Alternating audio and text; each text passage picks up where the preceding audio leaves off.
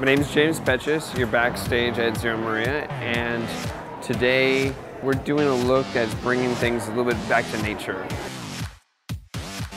We're starting off with the Volume Actif, and we're saturating the hair and we're blow drying it out first, just giving it a rough dry.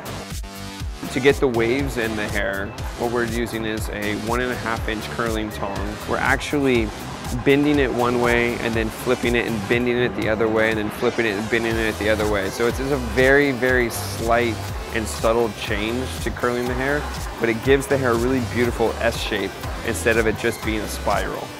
The next step is we're using a little bit of the matte paste, and we're about a pea size, and we're massaging it in around the crown area just to kind of give the hair like a little bit of volume back here and a little bit more texture. And then we are moving into the ears, and we're doing triangle sections over the ear, and we're using the hairspray, and we're spraying it right on that section and actually pushing the hair down.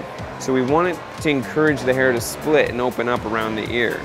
And then with a really kind of easy center parting, we're pulling the hair to the side, little curtains, and we're using bobby pins, just a black bobby pin, and putting it in on each side, totally exposed, so there's like no apologies. It's just like the girl gets out of the car, puts a bobby pin in, and she goes off.